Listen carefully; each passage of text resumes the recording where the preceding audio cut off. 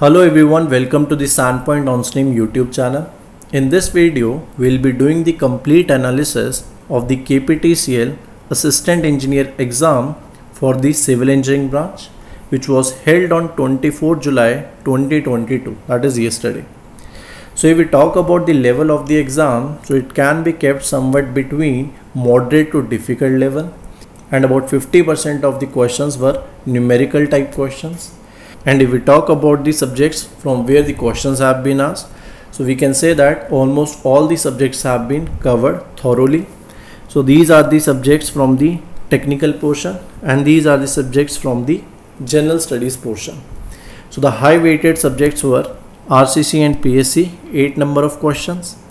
Then BMC and concrete technology, 6 questions. Geotechnical and survey, both having 7 questions each. Strength of material, 6 questions. Fluid mechanics and open channel, 6 questions. Structural analysis, 7 questions. Environmental engineering, 8 number of questions. While in the GS part, the maximum weightage was given to the current affairs and GK. So total 13 questions appeared from this section. So now let's start the discussion of the paper in more detail, where we'll be solving each of the question. So let's begin. So here we have our first question, in which we have to identify the incorrect statement among the following 4 statements. And this question is from the steel structures. So first statement is saying that the maximum edge distance of the fastener from an edge should not exceed 12 times of T.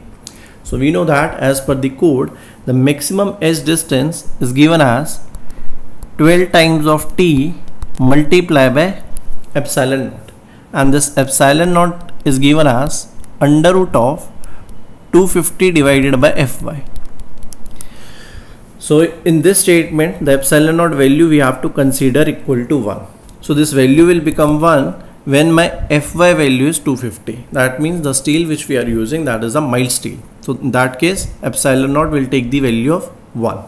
And if we substitute epsilon naught equal to 1 in this equation, the maximum edge distance will come out to be 12 times of T. So this statement A is correct. Then coming to statement B. So B statement says that for the compression members, if we are using the tack bolts, so the maximum pitch that is allowed is 600 mm. So this statement is also correct as per code. This is the clause which is given, that the maximum pitch which is allowed in the case of the compression member where tack bolts are used, maximum pitch can be kept as 600 mm. So this statement is also correct. Second one. Coming to third one. So the minimum pitch for the bolts in case of compression member, it should not exceed 16T or 200 mm, whichever is minimum. Now here the code says that instead of 16T, this value should be 12 times of T for the compression member. While if we talk about the tension members, the minimum pitch of the bolt can be kept as 16T or 200. But since compression member is given, so the value should be 12T or 200 mm, whichever is less. So this statement is incorrect and we have to identify incorrect statement here. So option C will be our correct answer. While coming to the fourth statement, that is the grip length of the bolt, if it exceeds 5 times the diameter of the bolt, the design shear capacity is reduced. So this statement is also correct, that when the grip length is more than 5 times the diameter of the bolt, then it is experienced and observed that the design shear capacity gets reduced. So this statement is also correct. So only incorrect statement is option C, which is our answer. In next problem they are asking, what are the minimum grades of concrete that we use for the pre-tension and post-tension beam? A similar question has been asked in JEE exam also. There they have asked what is the minimum grade for pre-tension concrete, but here they are asking for both. So the correct answer for this is option B. So for pre-tension the minimum grade is 40, while for the post-tension it is 30. Coming to the next one, third problem. So as per again IS 343, that means it is again from the pre-stress concrete only. So here we have to tell which among the following is the correct formula for the ultimate moment of resistance. So it is a straightforward formula directly coming from the code. So here we can see there are various parameters like FPB, APS, D and XU. So FPB is basically the tensile stress which will be developed in the tendons at the time of failure. APS is the area of the pre-tensioning tendons in the tension zone, and D is the effective depth of the beam, and XU is the depth of the neutral axis. So these are the various parameters, and this equation we use to calculate the ultimate moment of resistance. Now coming to the fourth problem. In fourth problem we have to select which type of weld do we generally use under various circumstances. So first statement is the structural member subjected to direct tension or compression. So here we generally provide the butt weld. You might have solved numericals based on that. So suppose we are having two plates, something like this, and here the force that we are applying, it can be said tension or compression. So I am showing it as say tension force. So here when we are connecting these two members, so that time the type of weld that we provide here, that is basically called as the butt weld. So our first statement is going to match with the fifth statement. Then when we have to join two surfaces at right angle, that time we go for the fillet weld. So suppose this is my first member, this is my second member.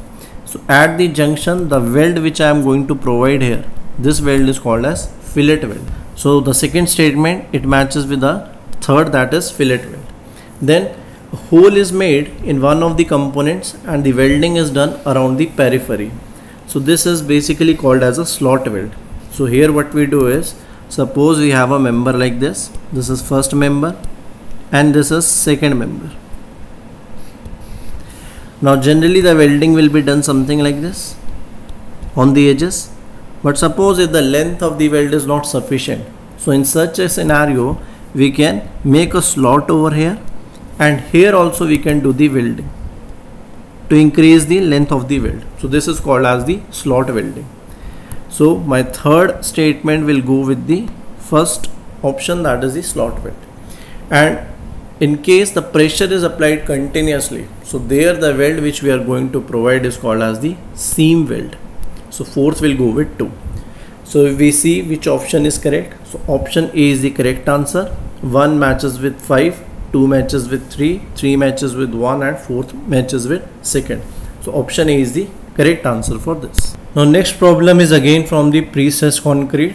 Here a post tension simply supported beam is given whose span is 8 meter. So total span is given as 8 meter, and we are using the curved cable whose cross section area is known and the slope is also given to us. And the initial stress that we are keeping is 1200 MPa. The Young's modulus of steel is given as 210 GPa. And now they are asking, we need to calculate the loss due to the slip of 2 mm at the jacking end.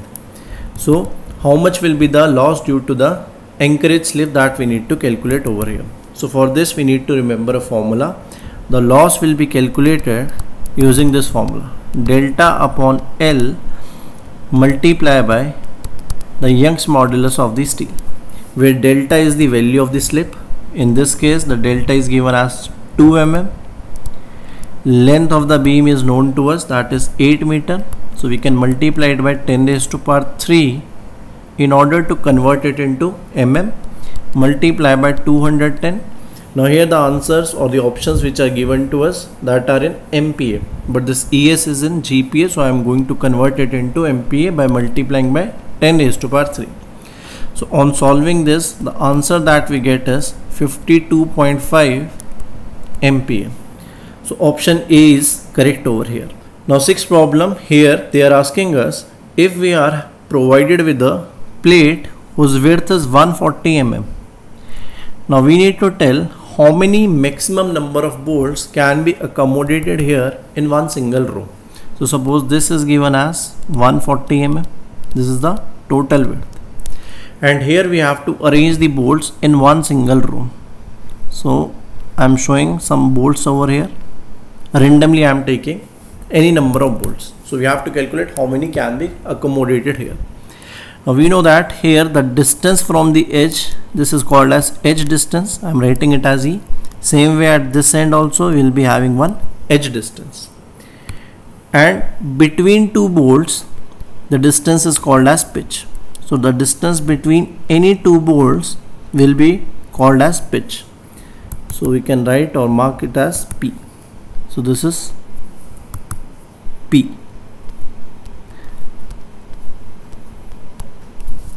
Now here the total sum of all the pitches and the end distance should be equal to 140 mm. This will be our equation. So how many total number of pitches are there?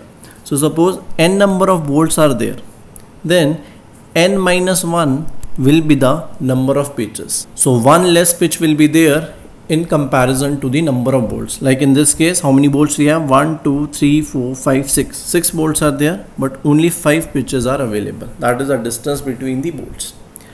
So now I can write the equation that n minus 1, this is the number of pitches, multiply by P plus 2 times of, how many end distance are there? 2 end distances are there. So 2 times of E, this should be equal to 140 mm. So this becomes my equation. Now here the unknown parameter is n, that is how many maximum number of bolts can be accommodated. Now here the value of P and E we need to calculate first. So P will be taken as P minimum and E will be taken as E minimum. Why I am saying this? Because we have to accommodate maximum number of bolts. So for accommodating maximum number of bolts, the E and P should take their minimum values. Now the minimum value of P is given by 2.5 times of D, while the E minimum is given as 1.5 times of D naught. Now what is D and D naught? D is the diameter of the bolt and D naught is the diameter of the hole. So here if I substitute the value, so this will be 2.5 multiplied by 20. So this will be 50 mm and here it will be 1.5 multiplied by, now what will be the diameter of the hole? So as per the code we have to add 2 mm in this. So 22 mm will be the diameter of the hole. So on calculating, this will be 33 mm. Now we can substitute these values in our above equation. So here if I substitute the values, so this will become n minus 1 multiplied by P minimum, which is 50, plus 2 into 33 is equal to 140. So from here if we solve, the value of n will come out as 2.48. That means we can accommodate maximum 2 number of bolts. Even 3 bolts cannot be accommodated. So the maximum number of bolts that we can accommodate, that is 2. So option C is the correct answer for 6th problem. Now coming to the 7th. So here they are asking, in PSC we generally used high grade of concrete. So what is the reason for that?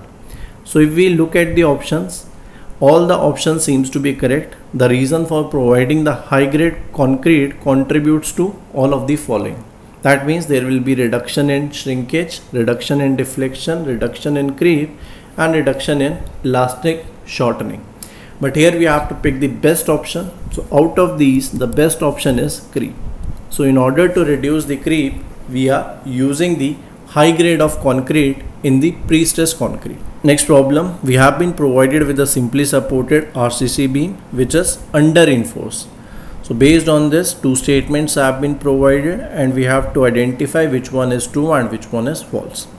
So first statement is that in case of RCC beam which is under reinforced, the failure takes place by crushing of concrete before the steel has yielded.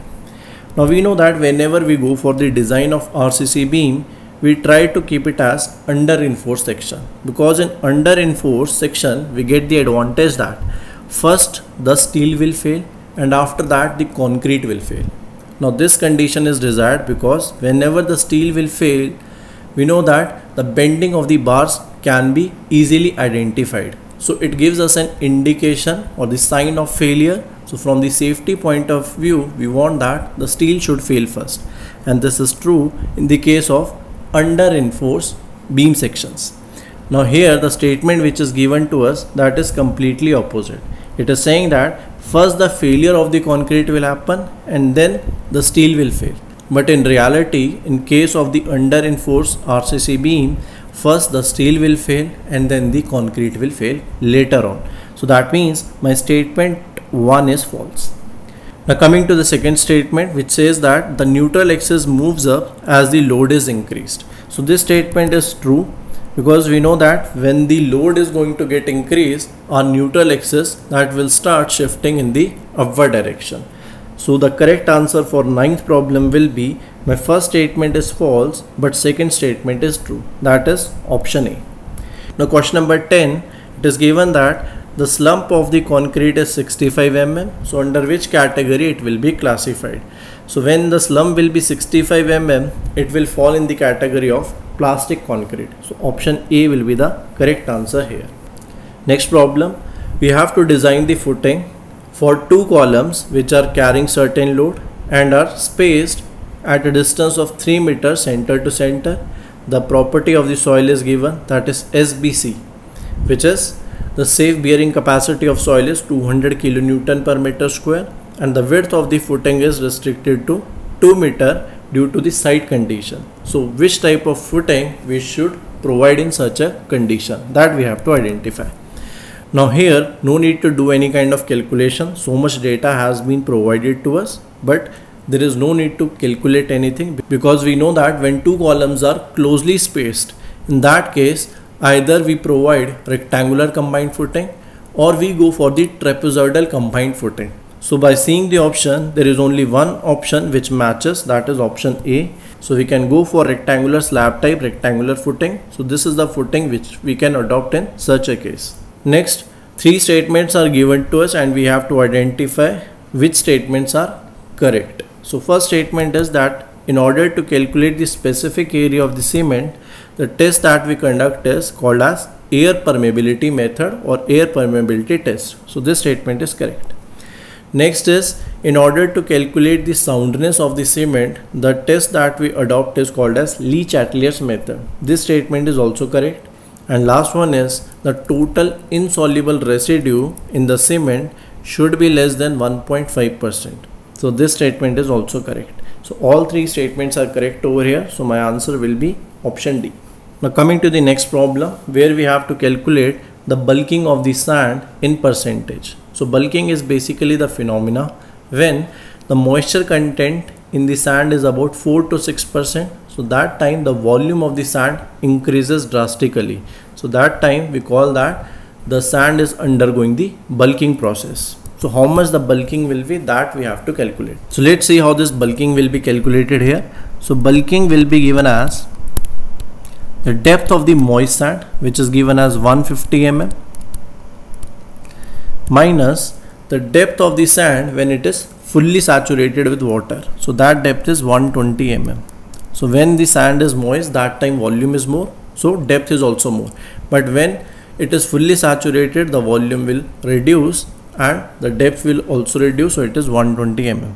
And this thing we are measuring with respect to the final value, so divided by 120 mm multiply by 100. So on solving, this will be 30 upon 120 multiply by 100, which comes out as 25%. So correct answer is option B. Then coming to 14th problem. So in 14, we have to calculate the MU limiting value. That means moment of resistance for the balance section we have to calculate. So for this we have a direct formula, that is MU limiting is equal to 0.36 FCK XU limiting divided by D 1 minus 0.42 XU limiting divided by D multiply by BD square. So here we can substitute the values. So we have been provided with 0.36 FCK. FCK is given as 20. Now XU limiting. So XU limiting in this case will be 0.48 times of D. Why? Because the grade of the steel is 415. So as per limit state method, it is given as 0.48 times of D. So this D and D in numerator denominator will cancel. 1 minus 0.42, again 0.48 times of D, again 0.48 times of D divided by D into BD square. So B value is 300 and D value is 545 square. So I'm solving this, it will come out to be 245.87 kilonewton meter. So we can approximate it to 246 kilonewton meter. So the correct option will be option B, 246 kilonewton meter. Coming to 15th. In 15th, the X, Y and Z are given as the finest modulus of coarse, fine and combined aggregate. We have to calculate what is the percentage of fine aggregate to the total aggregates or the combined aggregates. So the correct answer for this question is option A, where P is equal to X minus Z upon Z minus Y multiplied by 100 because it has to be represented in percentage. Next problem, 16th. A rectangular beam is given, effective cover is given, FCK, Fy values are also known, and we are providing two-legged 8 mm stirrup. So they are asking us, we have to calculate what should be the maximum spacing as per the clause 26.5.1.6. It is not 16, it is 1.6. So as per this clause, we have to calculate what is the maximum spacing. So what does this clause says? It says that the area of the stirrups divided by the width of the beam multiplied by the spacing of the stirrups should be greater than 0.4 divided by 0.87 multiplied by Fy. So from here we will get the value of the maximum spacing that is allowed. So area of stirrups is 2 times of, why 2? Because it is two-legged. Area will be pi by 4 into D square, D is given as 8 mm, divided by width of the beam which is 300 multiplied by SV, that is unknown, should be greater than 0.4 divided by 0.87 multiplied by Fy which is 415. So on solving this, the final value will be SV should be less than or equal to 302.47 mm. So if I look at the options, so option A will be the correct option because my spacing should be less than 302.47. So the maximum spacing which we can provide is 302 mm. Although we know that when we are designing the stirrups, the maximum spacing should not exceed 300 mm. So ideally my answer should be what? My answer should be 300 mm. We cannot go beyond that. But here specifically they have mentioned we have to calculate as per this clause. So as per this clause, I am getting this value, that my spacing should be less than 302.47. So we can provide the value as 302 mm. Now the next problem is from the environmental engineering, where we have to calculate the mean velocity gradient which is used in the design of flocculation process. So we know that this G, which is our mean velocity gradient, is given as under root of the power input divided by the dynamic viscosity of the water multiplied by the volume of the water in the mixing tank. So from here we get this formula. So option D is the correct answer for this problem. Next is we have to identify which is the major pollutant that is obtained from the wastewater of a tannery industry. Now what is tannery industry? This is basically the industry where the leather is produced from the animal skin. So here the major pollutant that we obtain is the chromium. So option D is the correct answer for 18th. 19th problem. Now here we have to identify which of the following equation represents the hoop tension in the pipe of the water supply system. So here in the strength of material we have studied that the hoop stress is given as PD upon 2T. So the correct answer is again option D. Now next problem. As per IS 2296, under category D, the water can be classified as, so the water which is under the category D can be used for the fish culture and the wildlife propagation. So option A is the correct answer for 20th. Next one is a easy question where they are asking that the composting of municipal solid waste is which type of process. So we know that when we are doing the composting, So basically we are decomposing the organic matter by the biological activity. So biological process is the correct answer for 21st. Next problem is again from the environmental engineering, where they are asking the sand beds of a rapid sand filter are which among the following. So the correct answer for this is option A. We generally provide stratified beds in the case of rapid sand filter. Next is 23rd problem. The formation of the smog in the atmosphere is due to the presence of. The correct answer is option B. Whenever the sulfur dioxide and particulate matter 10 concentration is high in the atmosphere, then the smog is formed. Next is 24. Here we have to identify the correct formula as per the National Board of Fire underwriters. So the correct answer for 24th is option C.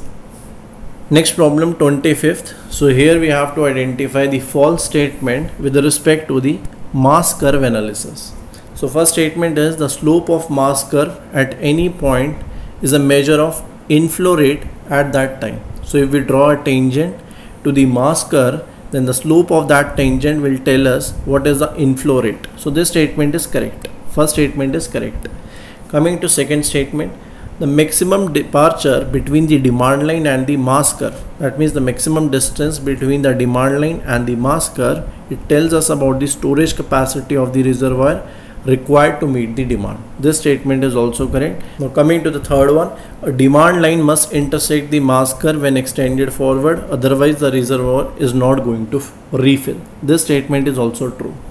Coming to fourth one, the vertical distance between the tangents drawn through the trough and the crest represent the water wasted over spillway. Now this statement is incorrect, because here what has been written is that if we draw the tangent to the trough and crest, and the distance between the tangent will represent the wasted water. But in actual, when we draw the tangents, that tangent should be drawn to two simultaneous troughs. So the distance between the two tangents which have been drawn for the two simultaneous troughs, that will indicate the water wasted over the spillway. So this statement is incorrect, and this will be our answer for problem number 25.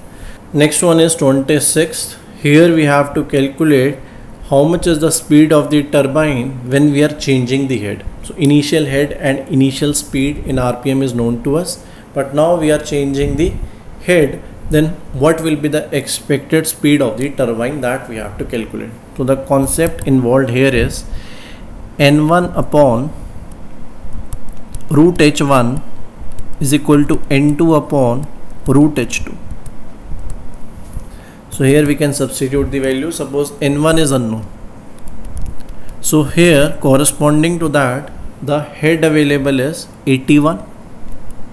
So this is 81.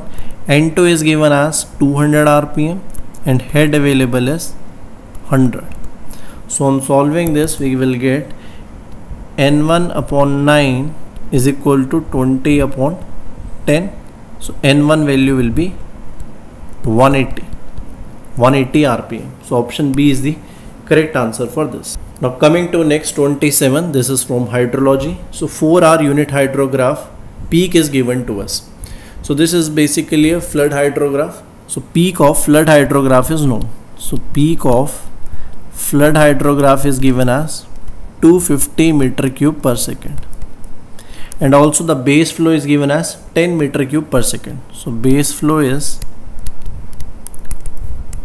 10 meter cube per second. This is also known. So from here we can obtain what will be the peak of DRH, direct runoff hydrograph. So the difference of these two is 240. So 240 meter cube per second is the peak of DRH. But here we have to calculate the peak of unit hydrograph. So peak of unit hydrograph will be nothing. It will be the peak of DRH, which is 240, divided by the runoff depth. You have to divide it by runoff depth. And to calculate the runoff depth, some data has been provided. So runoff depth will be given as rainfall minus the infiltration loss. So rainfall is given as 5 centimeter, infiltration loss is 1. So this will be 4 centimeter. So if I divide this 240 by 4, I'll get the peak of unit hydrograph. So peak of unit hydrograph will be 240 divided by 4, which is 60 meter cube per second. So correct answer is option A. Now next is 28th.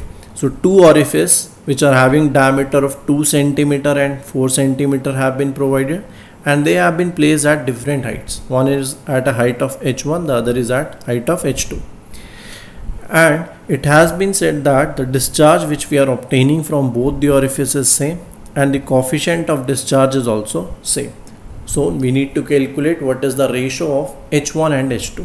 So here we'll be using this simple equation that discharge is given as CD, which is coefficient of discharge, multiplied by velocity. Velocity is given as under root 2gh multiplied by area. Now in problem, the discharge from both the orifices is given same. That means Q1 is equal to Q2. So here we can substitute the values now. So Q1 will be written as CD into under root 2g h1 multiplied by A1. So area can be written as pi by 4 into d1 square, and for second one it will be written as CD under root 2g h2 into pi by 4 into d2 square. Now we can substitute the values, but first cancel the terms which are common. So CD and CD will cancel, under root 2g and under root 2g will cancel, pi by 4 and pi by 4 will cancel. So we are left with under root h1 into d1 square. So d1 will be written as 2 square, diameter is 2 centimeter. For second one it will be under root of h2, this is h2, multiply by d2 square, which is 4 square. So from here I get under root h1 divided by under root h2 is equal to 16 divided by 4, which will be equal to 4. So squaring on both sides, h1 by h2 will come out as 16. So 16 is to 1 is the correct option, which is our option B. Now coming to 29, it is a very straightforward question. So here they are asking for the most efficient trapezoidal channel section whose depth is y, what will be its area? So directly we need to remember such cases. So correct answer for this is option C, root 3 y square. Next is 30. A hydraulic jump is occurring at the downstream from a sluice gate. The depth at the sluice gate is given as 1.5 meter and velocity is 20 meter per second. We have to calculate how much power is getting dissipated by this hydraulic jump. So now let's solve this problem. So first of all, we will be calculating the Froude number, and with the help of the Froude number, we will be calculating the conjugate depth, that is y2. Once we have value of y1 and y2, we can calculate the energy loss that is happening. So let's calculate. So Froude number 1 is equal to v1 upon under root g y1. So from here if we substitute, this will be 20 divided by 9.81 multiplied by 1.5. So on solving, this value comes out to be 5.213. Now we know this equation that y2 upon y1 is 1 by 2 under root of 1 plus 8 fr1 square minus 1. This equation is known to us. This is the relationship between y2 and y1. So y2 divided by y1, which is 1.5 meter, that is the initial depth, which is equal to 1 by 2 under root of 1 plus 8 Froude number square. So Froude number we have already calculated, 5.213 square minus 1. So from here the value of y2 on solving, it comes out to be 10.33 meters. Next part which we can calculate here is the energy loss. So energy loss is y2 minus y1 divided by 4y1 y2 and cube of numerator. So on substituting we get 10.333, which is the value of y2. y1 is 1.5 divided by 4 times of 1.5 into 10.33 and cube of numerator. So on solving this comes out to be 11.115 meter. but they have asked us we need to calculate the power, and it should be watts, megawatts. So here we have calculated the energy loss in terms of depth. So in order to calculate the power, we'll be using this formula, rho into G into Q multiply by H. So here on substituting, the density of water is 1000, G is 9.81, the value of Q is area into velocity. So area will be 1.5 into width of sluice gate. So 1.5 is depth, 15 is the width of sluice gate. So this becomes my area multiplied by velocity, which is given as 20, multiply by head. So total head loss, how much it is happening? 11.115. 11.115. So on solving this, the value comes out to be 49.06 into 10 raised to power 6 watts. But answer has been asked in megawatts, so it will become 49.06 megawatts.